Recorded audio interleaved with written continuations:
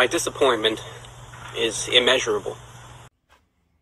Hey guys, so it sucks that I have to make this video because I really genuinely hate that this is happening right now. So, I do have a couple videos that I need to edit right now, and they will be out, okay? And, the thing that sucks, though, is the video converter that I use to bring my YouTube videos to my phone gallery so that I can upload them to my PC to edit will not work, because apparently just recently they made it so that YouTube downloads are forbidden.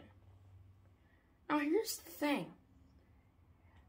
I don't get it, because every video converter I use now, they don't allow YouTube downloads. And it's like, what the heck? I mean, the one I use already has a copyright filter on it, so that if someone tries to paste in copyrighted music, it doesn't work. And the thing that sucks is now I can't put my own video links into there.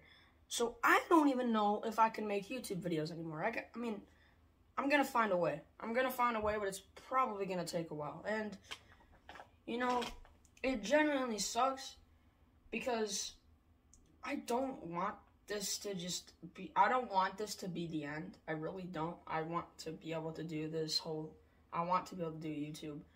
But I can't do it if I don't have any videos to edit. I can't.